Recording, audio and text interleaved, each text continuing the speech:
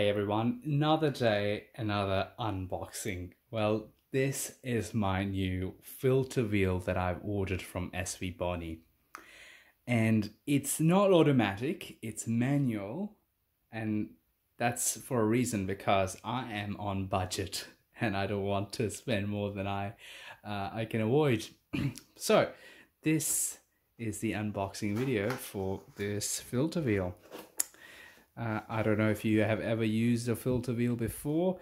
In my last video, I told you that I have acquired a mono camera.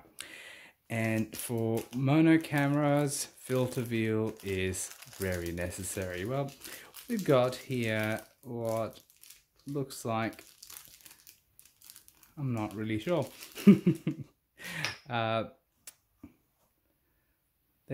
I will just open them up and then see what I have got here.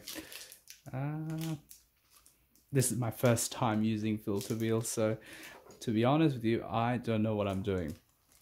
But we'll work it out, I'm sure. Now, this is a heavy thing. But it looks solid though. So let's see, what have we got here? So it's a multiple 5 filter wheel, and so you see you've got numbering here. So let's say I'm doing HA, hydrogen alpha, and then I want to move it to something else.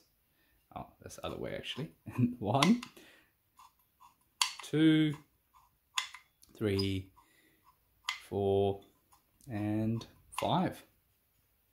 Yeah, it's great. Well, obviously, I think I need to open these up. Do I have to open these up? I'll find out, I'm sure. And put my filters there and thread them here.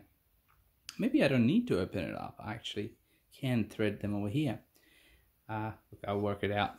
But for now, this is what my filter wheel looks like. It's chunkier than what I imagine it to be, but this is good. I am looking forward to testing this and hopefully reporting back as to see whether it's worth it or not. If you are someone who does mono, I can recommend this to you just by looking at it, I suppose.